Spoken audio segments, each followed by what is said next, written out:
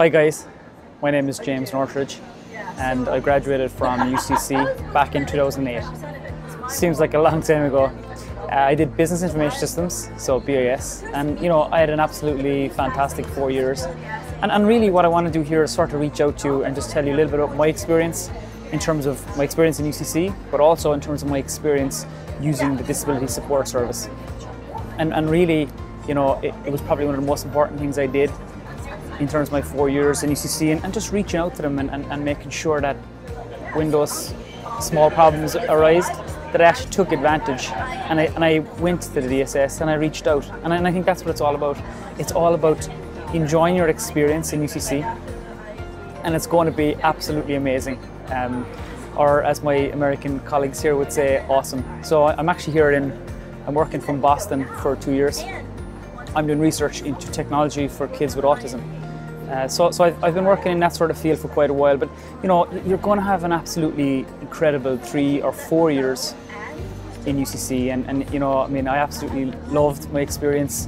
Even though it was 9-10 years ago, I still think about it fondly. But really what I want to do here is sort of just reach out in terms of telling you my experience. So I guess my experience, with having dyslexia and ADHD was probably a little bit different to others, and in that when I started, I went to CIT first, ended up dropping out, didn't get on super well out there, and it was just around that time when disability support wasn't necessarily there, and technology wasn't as easily available as it is now, and so I guess I just didn't do well while I was there. And moving into UCC, the setup was good. The people are good, and in actual fact, some of the same people are still there today, and they're doing superb work. So, I had an advisor who I went to regularly. I made sure I took full advantage, and not to say that you're taking advantage, but it is important to utilize what services are there for you. And it's not to say that you have to become dependent on them, because really being an independent learner is key. And it's not just during your experience of university or college. You need to be independent when you go into the working world, because you know what?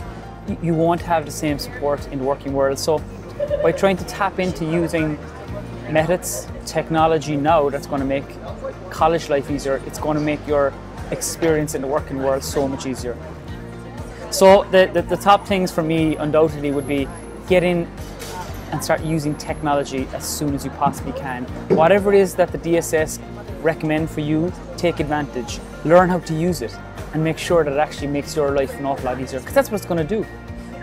Bottom line, try to take on, if they offer you additional time in exams, brilliant, do it.